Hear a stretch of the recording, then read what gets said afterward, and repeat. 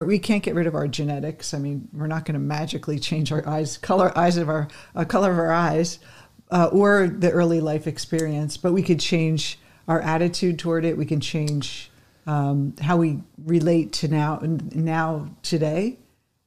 How do we do that? Yeah, so if you think about how our minds work, as human beings, we're able to think forward, like to run the movie forward, and we think about what would the consequences of this behavior be. Mm-hmm.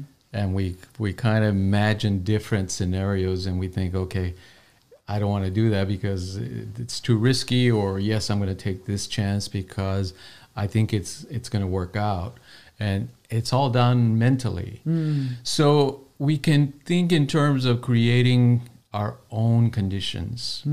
If the environment is 40% of potential in us, so we're really dealing with 60%, and exactly. Really stuck. The genetic is not stuck, but not even there because of the epigenetics. No, because of epigenetics, but also neuroplasticity. Oh, okay. Yes, So talk about that. We're able to mold and reshape our physical brain as well as our body. I mean, you see people that go to the gym and transform themselves completely, right? Or lose weight, or become marathon runners, and just they do go beyond the odds. Yeah, through their mind. Yeah, we always hear of these people that beat the odds. Mm-hmm. It's because of that 20%. Let's say that's the beginning, right? That there's a chance to change the patterns. But then where does it stop? Because, like you say, there's more than 20% because the environment that they're creating now, going to the gym instead of going to McDonald's. So if you think about hanging out with people that go to the bar and eat fried foods and they don't exercise, and that's part of your lifestyle, you're more likely to stay in that unhealthy lifestyle. But then you start hanging out with people at the yoga center and the gym, and you have friends that talk about health, and or you're around that. It's a different scenario. Absolutely. You have a different experience. You're creating the conditions for your own growth. In other words, you're creating your own environment. You know, I was thinking this earlier. The concept of money, I think over the past 12, 15 years, my concept of money has completely changed. Mm-hmm. And that is really being in an environment of people that are entrepreneurial, that are thinking about money differently than someone who punches a time card.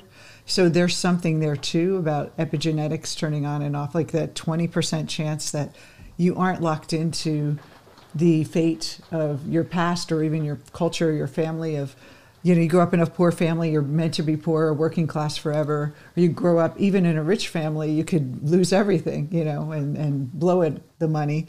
But this idea that you can actually create and change something so intangible, like how do you move your mind to that? I thought I was just thinking about that today, how different, how I think about what I spend my money on, what we think is valuable, what we don't think is valuable, and where does money come from and what's possible. So even just money so think about the body with health, what's possible. Like someone tells you have, my dad was diagnosed with leukemia. He went through chemo. The first time it didn't work. The second time he said, I only have a 20% chance, which is interesting, 20%. And I said, well, they didn't tell you zero. And he said, well, that's a good point. I said, you're going to be one of those 20%. Just hold your mind. And he was in an environment of someone who can hold that vision for him. And I promise you, his mind was impacted by, instead of having everyone tell him, it's terrible, terrible, to have someone say, it's possible. And my mom was there and we were all like rooting for him. I think that also creates health, don't you think, in recovery? So when we think about our physical bodies too, money, our physical bodies, relationships, what's possible for us, what kind of relationships can we have?